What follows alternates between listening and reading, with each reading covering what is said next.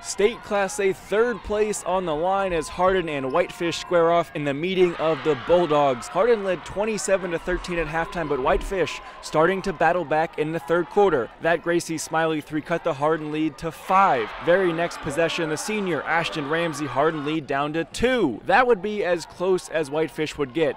De'Ara takes enemy with the post moves, goes Oppo Taco over her left shoulder. In the fourth now, cross-court pass finds Camber Goodluck. Her shot finds the bottom of the net. Hardin pulling away now, inbounds lob to Nevaeh Alden. Hardin led wire to wire. They claim third place over Whitefish 53-37.